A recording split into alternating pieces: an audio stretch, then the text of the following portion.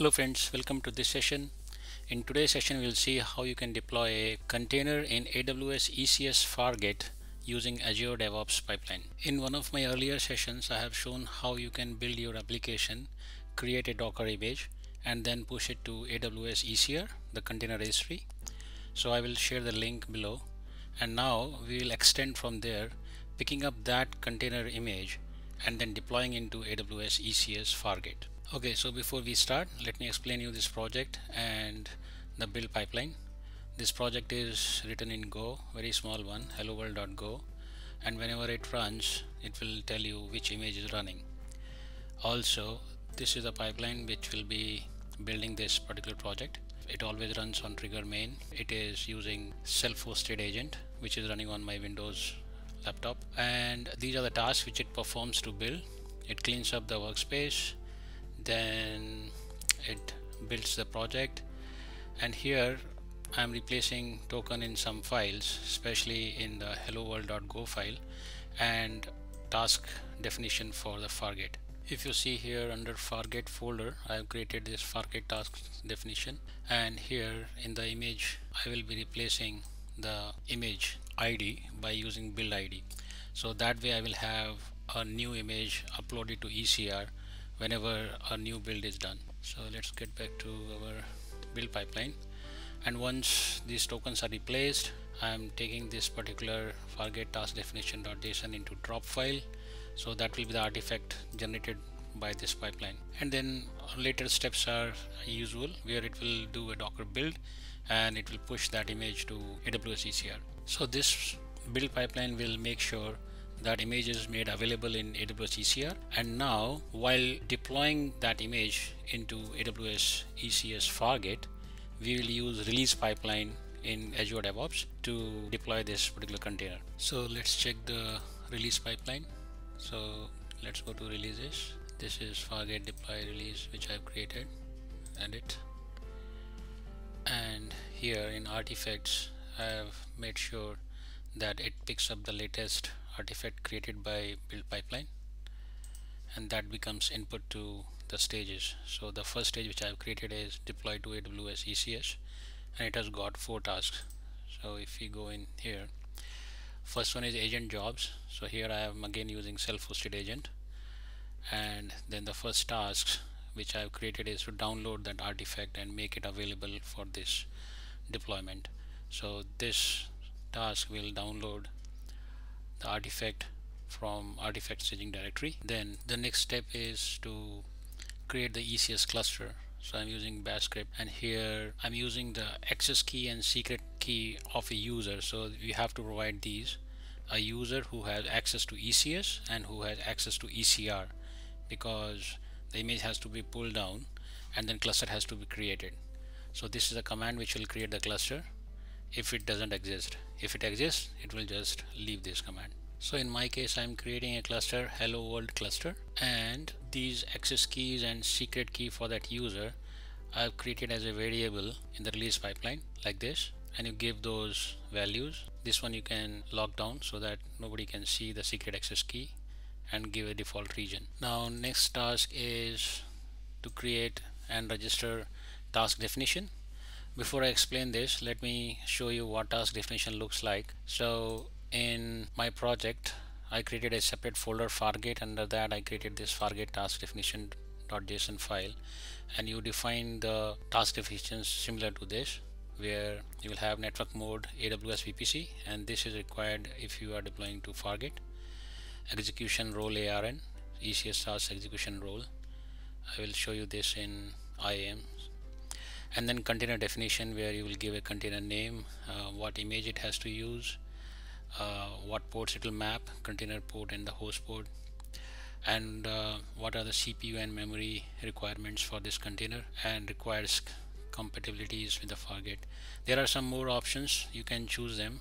These are the minimum ones which are required to make the container up and running. You can actually see the register task definition documentation and go through all the options which it supports. Now coming back to our release pipeline.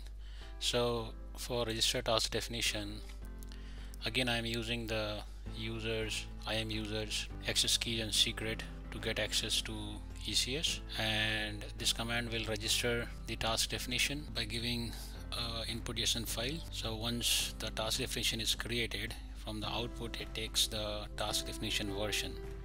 Every time you run this release pipeline, it will try to create a new task definition and it will have a new revision created for it. So assumption here is that release pipeline will be run when some new build or a new container is to be deployed, which will go into new task definition, and we'll catch that task definition revision number in task version and set it up in this variable. And then the last step is to create ECS service, which will again use the IAM user access keys, and I am just echoing what's the task version which is created for the task definition, and here it the services to make sure whether service already exists. The service will be hello world SVC service. If it exists, then it will just update the service in that particular cluster with the service name and the new task definition with the new version which we have created. If it is not there, then it will create the service using the task definition and desired count, number of containers or the task we want to run, and launch type is Fargate, platform version latest,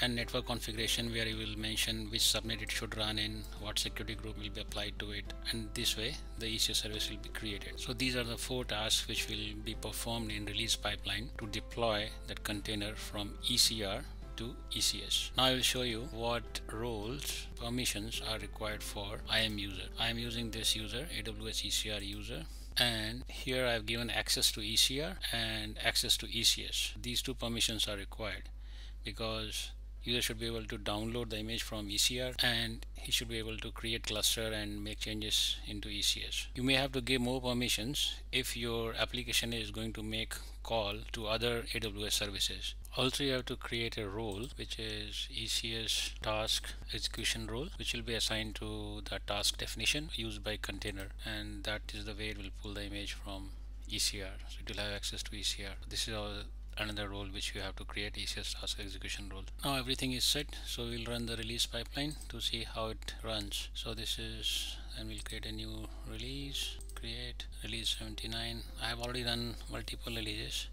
While this is running, I will show you in AWS ECS under task definitions, hello world task.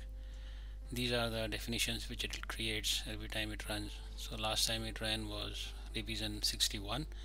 The pipeline which we are running now, it should create a revision 62, and under clusters it will create cluster. So hello world cluster, and inside that it will create service, hello world service. And if you see, this service is using task definition version 62. Inside task definition it has created that.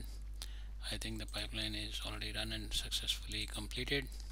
Now we go back to AWS ECS, and inside the cluster service, if you see task, it's running this task using task definition 62 version, and status is running, so it's already deployed.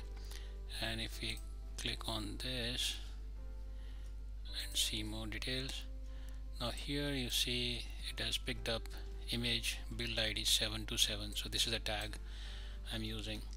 Now let's see, try to access this using this IP, public IP.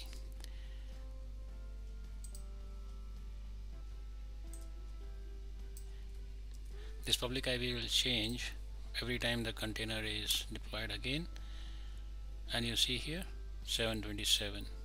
So that's the image which this container is using right now. So right now 727 is being deployed, the build ID.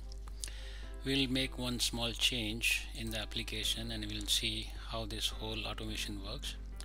Let's say in the code, this is our health check for, we change this, make it passed, we'll edit it,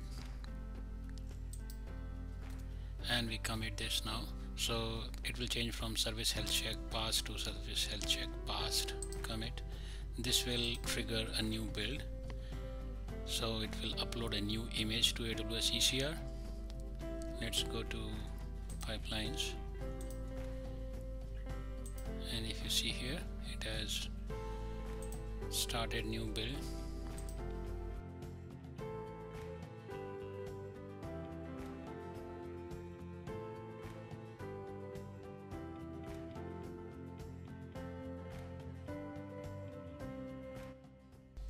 So build pipeline is done, and if you see here on ECR push image, it has created a new image 728 build ID.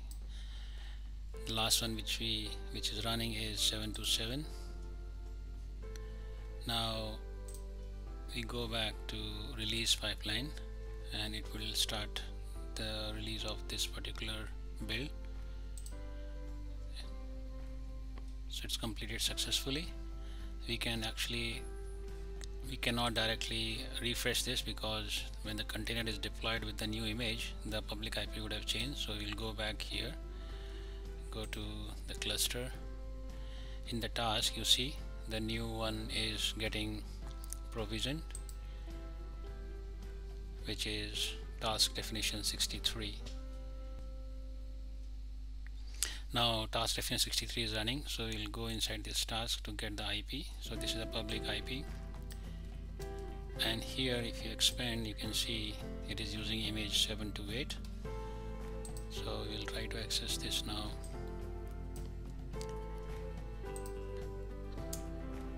And you see 728, and if we see health,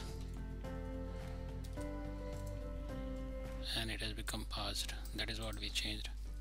So this is very basic way of deploying an image from ECR into AWS ECS Fargate using Azure DevOps pipeline.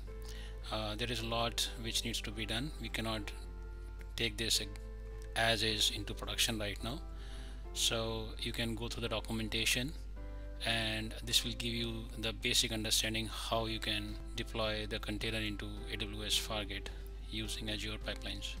In the next session, I will try to show how you can have this Fargate service behind a load balancer, so that whenever the container is deployed, we don't need to change this IP the way we are going and looking out for that IP. We can use a load balancer, and it will always point to the latest container which is running. So I will take that in the next session. I hope this session helps you. See you in next session. Thank you.